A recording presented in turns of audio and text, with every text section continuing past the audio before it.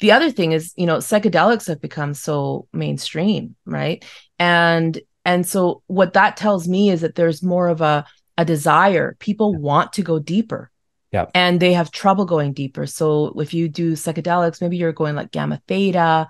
Well, it's pretty hard to go gamma theta without psychedelics unless you've been meditating a really long time, and even then, how to do it precisely, Yeah. right? And so, but people want that. And so I think that there's people who want that and maybe don't want to take, hallucinogens. And so there is an alternative.